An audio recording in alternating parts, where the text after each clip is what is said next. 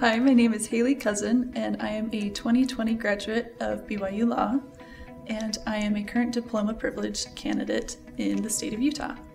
I am choosing to do my diploma privilege hours with Timp Legal Center.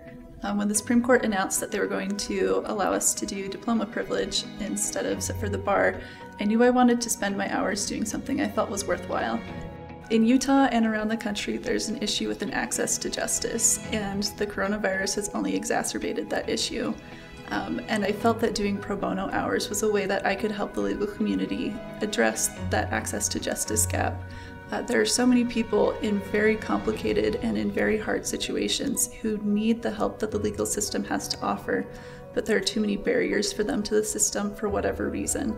And the work that Timp Legal Center is doing really helps address that problem and make sure that these people can get the help that they need. I think every diploma privilege student should take this opportunity to do some pro bono hours, especially with the coronavirus. There are more people who need help at this time, and we are in a unique situation to render that help.